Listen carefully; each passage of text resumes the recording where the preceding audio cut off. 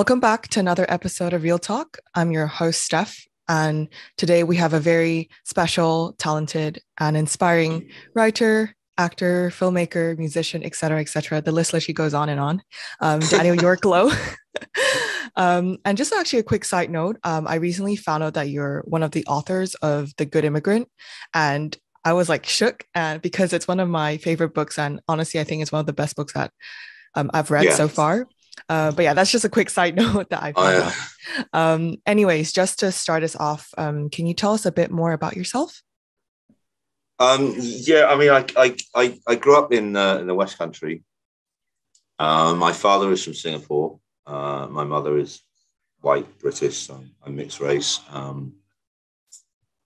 I had a very traumatic childhood. We moved around a lot. There was a lot of very overt, quite violent racism at school. And then, I kind of like, it's probably the opposite of the model minority story, to be honest. I was terrible at school. Didn't get any qualifications. I was in trouble. I got expelled all the time. Then I was a kind of drug addict and a petty thief for a little while. And you sometimes see, people like Tom Hardy say, oh, acting saved me. And it's not really the case with me. I kind of think if anything was going to drive me back to a life of crime and drugs, it was probably acting, in fairness.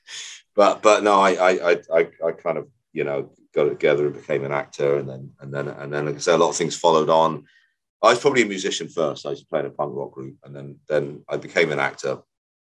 And then, from that, became a kind of filmmaker and writer and stuff. It sort of followed on from there, really. Yeah. Yeah. And obviously, as you said, you're doing a lot of different things, and you started off as a musician, and then slowly you went into writing, directing, etc. And you're also very, very involved with the British Asian community. So how did you actually get into all these things? Because you said, you started off with like music. What made you decide to like then suddenly pursue a career in acting? Right. Well, so I was playing in a kind of psychedelic punk rock group, and I had a lot of problems with drug addiction, and I ended up in a rehab center. And I knew there was a girl in the rehab center who was doing drama at the college, not drama school. This is like further education college, the one before university, basically. Yeah. Kind of. And she said, "I'll come and see my play." So I went to see her play. I'd never really been to the theatre before. Didn't, apart from one school trip, she Shakespeare when I was 14, which was awful. And she was doing this amazing play by John Guare, the guy who wrote 6 Degrees of Separation, but there wasn't 6 Degrees of Separation, it was another play. And it was an amazing, I was just kind of taken by the idea that the set was just all these boxes, and they moved these boxes around and became these different things. And the dialogue was very snappy and punchy and funny. And I just thought, wow, that looks amazing, And maybe if they let me on the course, I can play guitar in the band for the musicals. And it didn't work. I kind of ended up acting, and then less than a year later, I was at drama school. So that's how that happened, basically.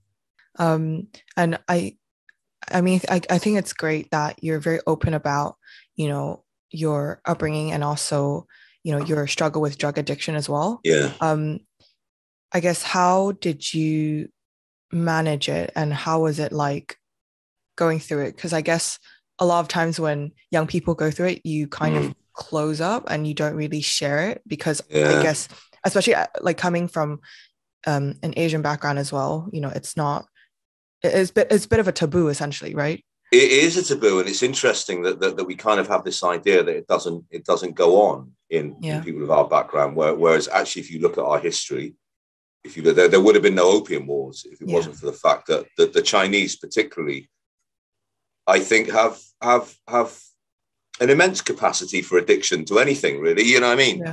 I mean, drugs, gambling. Making money, you know what I mean? It's we're so I'm probably very, very lucky because the way funding social services has gone in this country in the last 30 years is I sat down with a theatre director, when I was working at the Royal Shakespeare Company a few years ago, and he asked me how I became an actor. And I said, well, basically, when I signed up, well, first of all, I was in rehab, right? I was in rehab because at that time, social services would pay for you to go to rehab. Yeah. And then I got on a part-time course at the further education college course, which I could do while I was claiming benefits. Then I got a grant to go to drama school. All these things are gone now. All these things are gone. Yeah. So I think for young people addicted to drugs now, I think it's very, very hard. They have to work with a key worker and fill out all these forms and attend all these appointments. Yeah. You know, which your average young person hooked on drugs is going to find difficult to do. You know, because they're living an unmanageable lifestyle. It's very, very difficult. So I consider myself very fortunate, really. I mean, I'm kind of like, yeah, I don't know. There's a lot of, you know, I could sit here and say, well, I did this and I did that. And that makes me, you know, that makes me like, I don't know what the word is. That makes me kind of like, I've defeated my demons. But, you know, I've been very lucky. That's the fact of it. You know what I mean? Yeah. And there is a lot of luck you need in the world, generally, I think. Yeah. I think what you said about, you know, especially how back in the day, you know, you have all these like support and grants and things for you to, I guess, get out of, you know, the drug addiction. But nowadays, these things are all gone. I think it's it's really sad because you'd think that in like today's society, we're more open-minded about these things. We want to help people, and we have a more progressive kind of mentality towards these things. But interestingly, I think society has slowly gone backwards. And it's sad to think that people suffering from drug addiction or any other kinds of addiction or any other things don't really deserve a second chance or chances to be better and get out of that rut. And I think we don't look at things. I think nowadays we just see a problem and we're like, oh, how do we solve this problem, instead of looking at what is the root of the problem? Why do we have these problems in the first place? Why are people having addictions? You know, is it because of family, and why is their family going through these kind of things? And we don't really look at that. We just look at, well, people are obviously not working hard enough. That's why they're not, you know, getting a good job. And it's just not that simple. But obviously society and I guess government isn't really doing much, and to a certain extent they don't really care. No, they don't care, and I don't think it's very. I don't actually think it's a very what's the word? I don't actually think it's a constructive way of thinking about it either, because if you look at me, like, you know, 19 years old, washed up, completely useless, probably costing the taxpayer a fortune going to prison and stuff. You know what I mean? Now look at me, 30 years on. I am a taxpayer. I'm a contributor. You know what I mean? I don't claim benefits anymore. You know what I mean? You know, and I mean, like taking aside my creative output, which people can judge for themselves. But you know, the fact is, you know, I work, I pay taxes now. You know what I mean? So you can kind of chuck people on the scrap heap, and the people on the scrap heap will cost you money until they eventually keel over and die. But you know, I just don't think it's not only is it uncompassionate, it's just not, you know, and unhumanist. It's just not. I don't actually think it's very, very intelligent in the long run to kind of just chuck people aside like that. I just don't think it works. No, 100%. But yeah, I think it's just great that you're so open about these things, and hopefully, I guess with your story and your experience, people will learn from it, and the younger generation, I guess, will, you know, create change. I mean, it's always about the younger generation trying to, like, as we can see nowadays with social media and technology, it's slowly changing. Like, people are being more progressive. People are thinking about others a bit more. So yeah, hopefully things will change for the better in the future. Yeah. Were you going to ask another question? Sorry. No. Oh, sorry. And I guess I think that kind of links closely to, you know, the recent play that you were in, No Particular Order, which is written by Joel Tan, a Singaporean playwright based in London currently. And just a quick note for those who don't know about the play or haven't seen it, it's basically kind of an apocalyptic play that, charts the fate of a society under like a despot.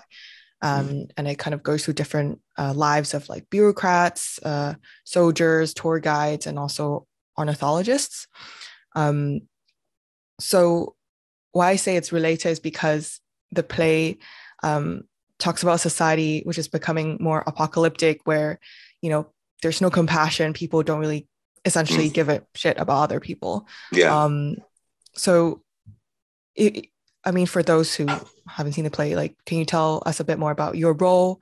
And also, I guess, what made you decide to pursue this role? Well, I play, like, there's 4 of us in it, and we play lots of different roles in it. So I'm very drawn to the idea that a group of actors can play everything in a play. They can play perpetrators, they can play victims, they can play despots, they can play people who are oppressed by despots, they can play clever people, stupid people, nasty people, kind people, because that's the gamut of kind of human experience. I like plays that are about big subjects, like stuff like that. It is. I think there's a lot of resonances in our world and what's going on in our world, and especially, although it's not overtly Asian in its theme, I feel like for people of Asian diasporas, we kind of there's a special flavor in there. I think which we kind of get, because we come from heritages that, have a history of being quite oppressive and quite dictatorial and quite, we kind of like, it's kind of ingrained in our DNA in a lot of ways. Yeah. And so that's what I mean. And I did have to make a choice about it, because I'd written a play for a bunch of students at a drama school called Aura, and I was supposed to direct that play. And they they asked me to do no particular order, and I said, I can't, And they asked me to go and read it again. I thought, okay. So I got another director to direct my play for the drama students, and she was a phenomenal director, and that was a phenomenal production. So that all worked out for the best, Yeah. But I guess that's what drew me to it. It just felt like a big story, a timely story. It just resonated. Had a lot of resonances with what's going on in the world today, I think, generally. Yeah. Yeah, I completely agree. When I was watching the play, a lot of it is very relatable, and especially, as you said, like with society nowadays. And I think that's what's great about like plays and like, musicals, like anything creative, is that you can talk about something very serious, but in a very don't know how to say it. Like I want to use the word creative again, but it's not straightforward, but you're also touching all these, quote unquote controversial topics that people don't really want to talk about in real life. Yeah, completely. But you kind of showcase it, and you bring these things up and make people think about it, and therefore they talk more about it, and hopefully realize sometimes how messed up our society is, and what can we do to make it better, Completely. I suppose if I have a reputation as an artist, it's for being quite political, and so people think that's heavy and kind of, intellectual and difficult. And actually, to me, the primary purpose of drama is to entertain people. Yeah. If you're not entertaining people, it's like I say, when I wrote the play for the drama suite, it's all about an oppressive society. It's 2.5 hours long. It was getting standing ovations every night from young people because I kind of loaded it with shock, horror, comedy. Do you know what I mean? Loaded it with that. And like you mentioned The Good Immigrant. The essay I wrote in that is inherently comical. It's inherently comedic. I tried to write my child's voice, because that was me as a 7-year-old kid. And I often try and do that. I try and write my child's voice, which people sometimes, it is interesting. It is interesting because people sometimes say my writing is angry. A lot of Asians say that, which is interesting. Oh. So this play I wrote for drama students, none of them were Asian in the end. And well, a couple of them were mixed race of different Asian diasporas, but not East Asian diasporas. But the word they used to describe the writing was beautiful. They kept saying, "This is beautiful, wow. Beautiful, beautiful." And I think that's it. Like when I read what I wrote in The Good Immigrant, I just don't think of it as angry. I think of it as like funny. It's just funny. It's, although there's a horrific side to when you write about things like racism, about oppression, about violence, there's a horrific side to it. There's no doubt about it. But you have to, you know, any form of creativity you do, I firmly believe that it has to entertain people, it has to be accessible to people as well. Yeah. I don't want to write anything that's heavily over intellectual. I'd like to think that you know, apart from the language barrier, which is always a problem, I'd like to think that an 80-year-old Cantonese auntie could come and watch my play and watch the story. I'd like to think that, you know. Yeah. I love that, how it's kind of accessibility, right? Making sure that no matter someone who's super young to like super old, they can enjoy the play and enjoy the things you write. I think that's great because, I think that's really important, because sometimes you see like books or plays being written in a very, you know, they use like fancy languages, like flowery words, and to almost like kind of show off that, oh, like this is some kind of I guess upper class enjoyment, but it shouldn't be like that. It should be enjoyed by every single person, because it should be accessible to everyone. I mean, that's how people get into, you know, those kind of industries, because they realize, oh, I can, even though I may not come from upper middle class background, I can still pursue this because, you know, it's accessible for everybody. And you mentioning how people think your writing is angry, I'm actually quite surprised, because when I read your passage from the Good Immigrant, I thought it was great. And, you know, you were talking about that wrestler, and I didn't even know who that person is until I searched him up and realized, oh, it's a white guy playing a Japanese character. I was like a bit confused. But you know, the funny thing about that was I had to put a disclaimer at the end because the way I remembered it was everywhere. It was all over the place. I mean, there's a brilliant bit where I wrote about growing up in Wiltshire or Somerset. No, that's it. I'm going to get confused. I wrote about growing up in Somerset, and my mum read it and she went, "No, we lived in Wiltshire." I was like, you know, but even when you go to Kendo Nagasaki himself, the wrestler, I had in my head, I had another wrestler in my head, this guy, and there was a guy called Kung Fu who used to wear this kind of florid dragons and everything. Oh. And Kendo, if you look at Kendo, he's very, very drab, actually. He's very, very pot belly, just nothing, you know, plain black trunks. The only thing was the mask. Yeah. And so you couldn't tell that he wasn't Asian when he was in the ring until, like I said, at the end, when they unmasked him. It was a shock for me, and a shock I've maybe never recovered from. And I guess what I'm really interested to know a bit more is, you know, you said that you're mixed race. How was that like growing up for you? Because you also mentioned there's a lot of racism growing up. How did you manage them, and how did it affect you, I guess, like growing up? I mean, this is, you know, I mean, I did this project for somebody before lockdown, and she basically sat me down with a camera right there, like right in my face, and she asked me questions, and she said, describe your school years in one word. And I just went, trauma. I mean, it just was. It was horrible. I used to get surrounded by a bunch of kids every day who would just chant at me Chinese, Japanese, dirty words again and again and again. Yeah. People would run up in the playground and say, "You Chinese?" I say, "Yeah," like a kid. You go, "Yeah, I am," and they go, and they just literally, you know, and getting kind of beaten up and spat at, and everything under the sun. You know what I mean? And to the point where, like I say, like I wrote in The Good Immigrant, Chinese and Japanese became synonymous to me at that age, because I just thought I'm both of those things. Yeah. You know what I mean? People are calling me that all day. And obviously our knowledge in those days, this is the 70s in Britain, our knowledge of Asian cultures was not great, you know. So I didn't, you know, there's a whole history between China and Japan. There's been wars, but it just became all the same thing to me. It just became a mix of other and you're not us.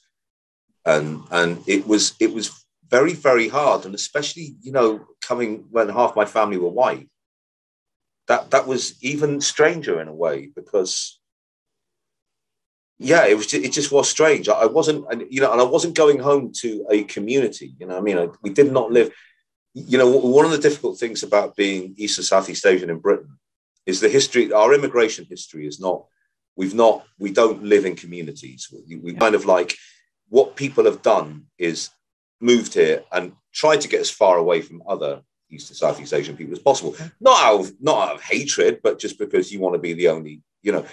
And at one point, this is a fascinating fact, and it's probably not the case anymore because Chinese takeaways are in trouble. But at one point, the Chinese, despite being one of the smallest ethnic minority groups of Britain, were the only ethnic minority group in Britain to have a presence in every single borough in the United Kingdom. Wow. You know, so you go to the Orkney Islands, and there was a Chinese takeaway in one of the villages there. You know what I mean? But what that leads to is a sense of isolation and vulnerability. And it's only really with the rise of the internet that I think what you see now is people like yourself doing, you know, wanting to find that sense of, you know, I don't know. I mean, community is a dangerous word, and it gets appropriated by people and used very badly. People use it as a weapon to seize power and ostracize others. But community only works for me if it's kind of loose and nefarious and not policed.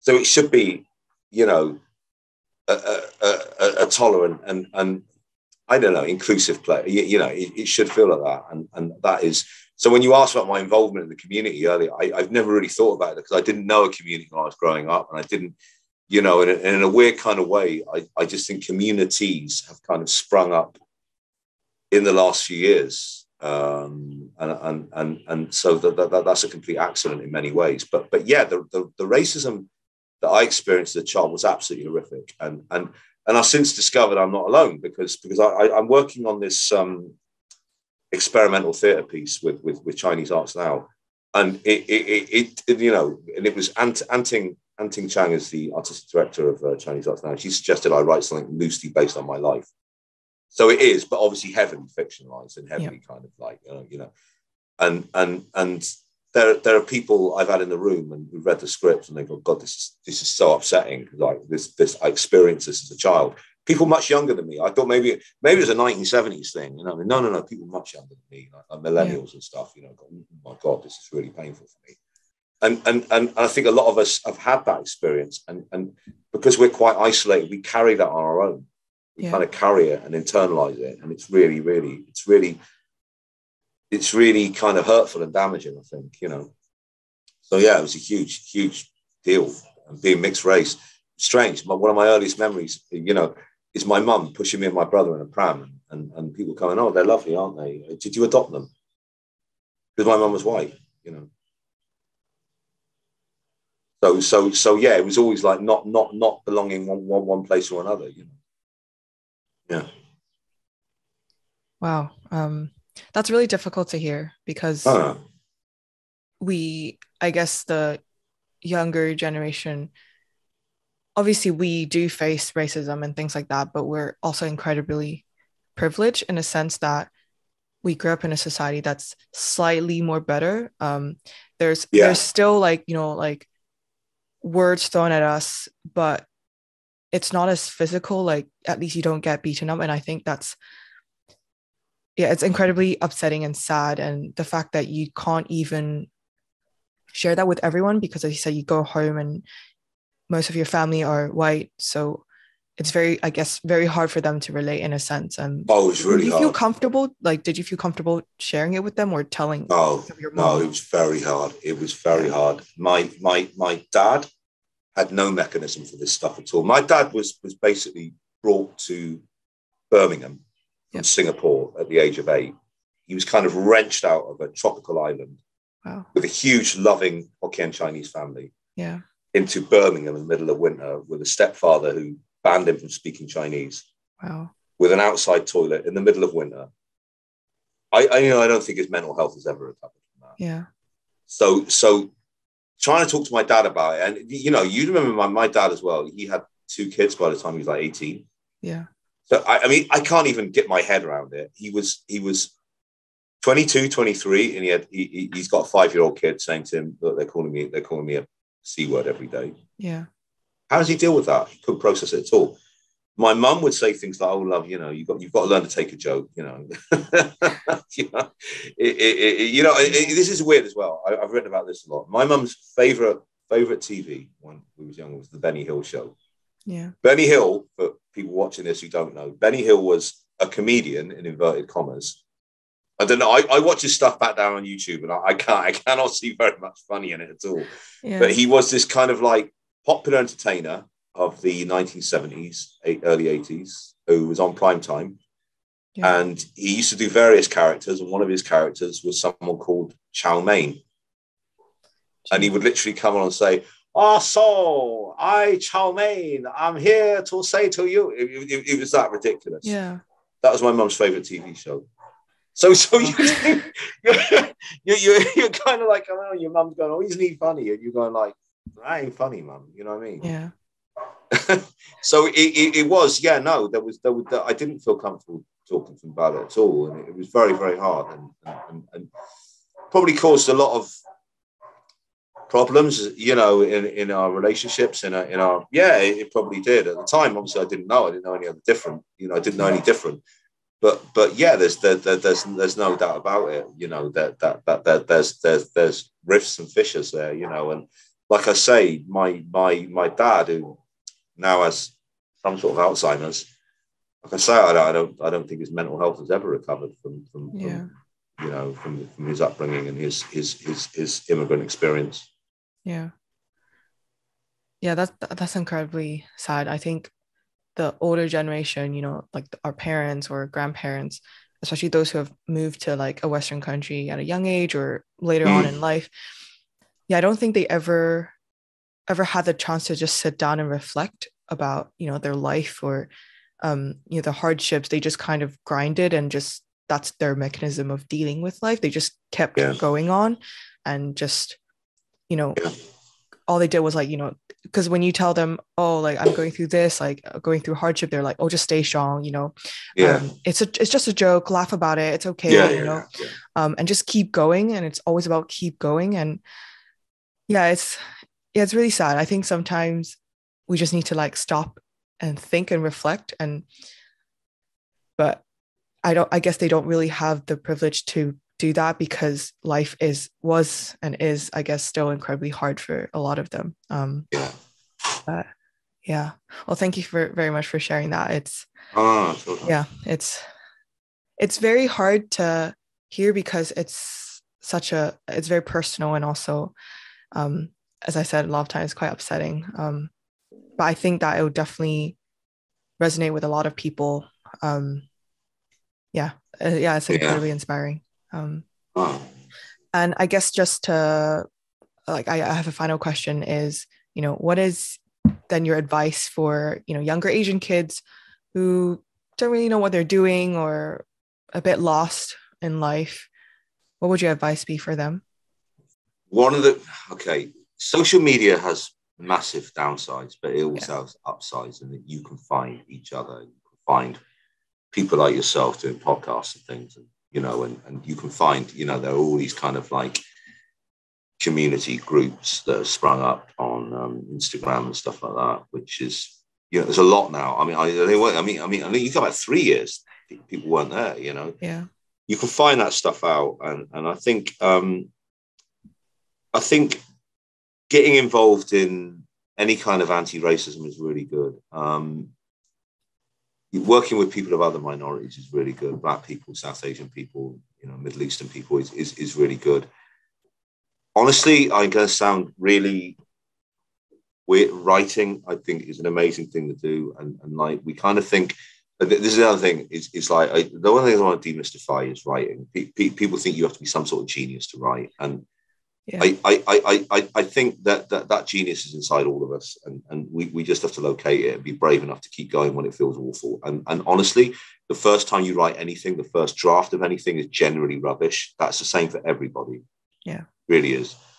And it's interesting because I don't know if you know, I'm associate artistic director of Chinese Arts Now, which is a combined arts company, and we're running this thing at the moment, which we're going to keep running. You know, we're going to do it again, called Finding Our Creative Voice, which is basically it's a kind of entry level short course initiative, which you don't have to have any kind of performance or creative background to take part in. And we ask a nominal fee, which is 20 quid. And that is literally because if you put something out for free, people will register and they won't turn up. You know what I mean? So Yeah. if people pay, they have to turn up. Yeah. And what we then do is the money, the fee that people pay, we then use it as a bursary for people who have really got no money and say, look, I need the travel expenses, we give it to them. Yeah. So the idea is myself and another facilitator, Lexi Lee, we take the participants through a kind of creative exercise for them to create stories, and then look at a means of expressing that story, whether they literally just want to read it out, whether they want to perform something, whether they want to dance, play music, make films on their mobile phones, whatever. Yeah. So it's all about, you know, kind of unlocking creative potential in East and Southeast Asian heritage people, because I don't think that's encouraged in us a lot. You know, if you look at, I mean, you look at, I mean, my family roots in Singapore. It's not encouraged. What is encouraged is for you to work hard and make lots of money and be corporate, work in an office. I think in the People's Republic of China, it's very much about, well, you know, obviously they want to make big films, big superhero propaganda. They obviously want to do that. And they want the traditional theatre forms because it brings in a lot of tourism. But generally, they don't want people to have a creative voice, because a creative voice would lead them to question things like the lives they're living, the governance they're living under, the gender relations in society, the race relations in China. You know, they don't want those things questioned. You know? Yeah. So, and when we come here, we're kind of inculcated with the idea that the, you know, one of the things like people would talk about the lack of Southeast Asian actors on TV. And like I say, I think TV is not the be all and end all, but one of the reasons people would give, they say, oh, it's something to do with Asian cultures. You know, we don't, I don't really believe that's true. I think a lot of it is first generation immigrant parents looking at the TV and going, well, you're never going to make a living doing that.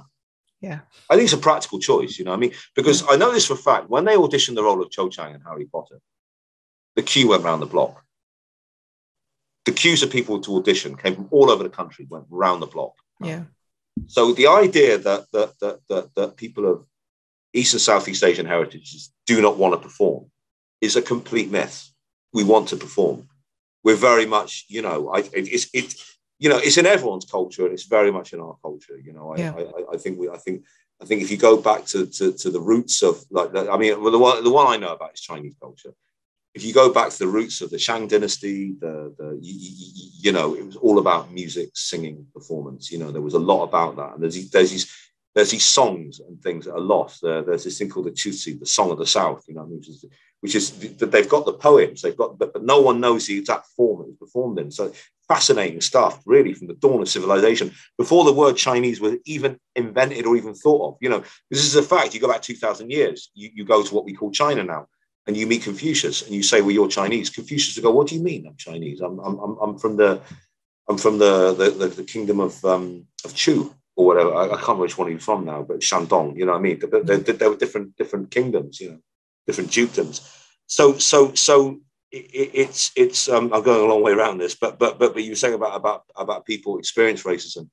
I would say, you know, find your expressive voice, find your creative voice, find your political voice, because one of the things as well we've lacked is some sort of, you know, again, the history of immigration. You go back 100 years, there were Black people and Southeast Asian people who were councillors, who were political figures. Do you know what I mean? Yeah. And this is happening now. Like, we've got Sarah Owen, who's a mixed race Malaysian Chinese woman, who's the first ever kind of Labour MP of East Asian heritage. Yeah. I mean, I know a couple of my friends were just elected onto Lewisham Council.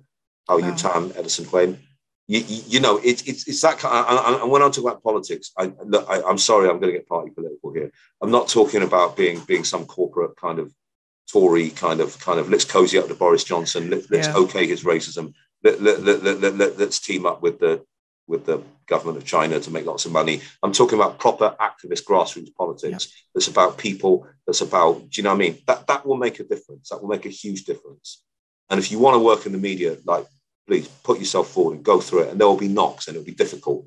But you know, I mean, you were talking about the first generation having that thing about just, you know, just going through it. Yeah. You know, I don't know the word, but I know the Chinese character for endure is literally a knife over a heart. You know what I mean? Yeah. The heart's there, the knife's there, and the heart has to endure over the knife. You know what I mean? Yeah. It's really hard. Life is hard. And I do think like when you talk about your generation being privileged, yeah, I know what you're saying, but I also feel very much for your generation because the world is a dark place at the moment. It's very, very tough, and it's got quite nasty. And I think the politics of Britain has got really toxic and really racist, really, really reactionary, really, really trying to drag us back to a version of Britain which they think they had once, trying to drag us back in a right-wing way. And of course, they will never succeed in, because you can't drag things back. You can't do it. It'll just become something else. But yeah, I mean, there's just a lot there about finding each other and about kind of being there for each other and learning to tolerate each other and work with each other and be creative, be expressive, and be true and be honest. I think, yeah, because a lot of the time, I think in the media as well. Sorry, I'm going on a lot. A lot of the time in the media, we're playing versions of ourselves. We're turning up a Lunar New Year, you know, in Chinatown, going, oh yeah, this is our lion dance, and this is our lovely, you know, which is great. But look, this is our lion dance, and we're not represented in the media. We suffer a lot of racism. We suffer a lot of discrimination. You know, that is, you know, it's just literally about being honest, I think. Yeah. Yeah. Sorry, that's quite a long answer. But, yeah. No. I think that was great. I really agree with a lot of things you said, and you know, the thing about politics as well. I think, yeah, people think it's such a scary word to say. Yeah, of course it shouldn't be, because I mean, if we look at, you know, the issues that we're going through in society, it shouldn't even be quote unquote political. Like, you know, a lot of things to do with human rights, a lot of things to do with having equal rights, or, you know, just being compassionate towards other people. That shouldn't be political, right? But somehow people always relate it to politics, which doesn't really make sense, you know. But it's being politicized. Yeah. Today's climate, like you get that thing about the Rwanda plane the other day, and it got stopped by the European Court of Human Rights. So what you get is this whole thing in the right wing press about lefty woke lawyers. Yeah. This is not left wing politics. This is just humanitarianism. You know, this is just like people should not be shipped to a country they don't want to go to. And let's just remember this: there were 7 people on that plane, but before we forget, one of them was Vietnamese. So we were in a select group of 7 who were going to be on that plane. Yeah, we were represented. Yeah, you know, people of our diaspora are very much in the firing line for that sort of thing. Yeah, no, I completely agree, and I think that was really good advice for people. And I really hope that like people listening to your story and, you know, your advice would feel a bit more inspired and a bit more encouraged and motivated to pursue something that they love and be more creative and kind of use their voice to inspire other people. That's it for today. Like, thank you so much again for joining me. Thanks, like,